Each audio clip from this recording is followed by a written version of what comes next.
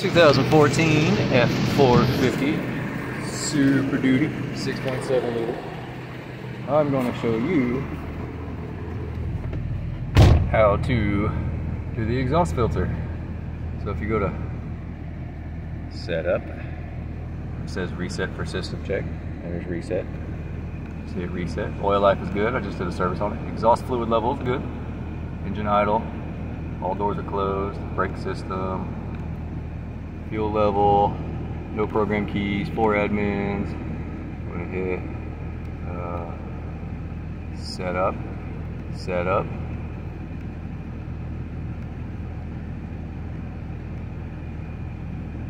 Reset.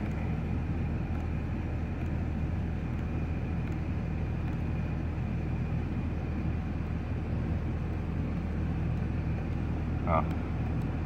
Hidden info. There we go. Clean, and then I just hit this button for yes. And it just automatically bumps up the RPMs and regens it. So if you hit info until you get to exhaust, it was only 55%, but go ahead and do it while I got it. Now it's going to sit here and get the exhaust really hot and burn everything out.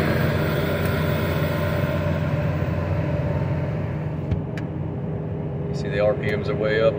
It's basically dosing the DEF fluid, getting it really hot and burning it on the DPF filter. So that's how you do it. This is a 2014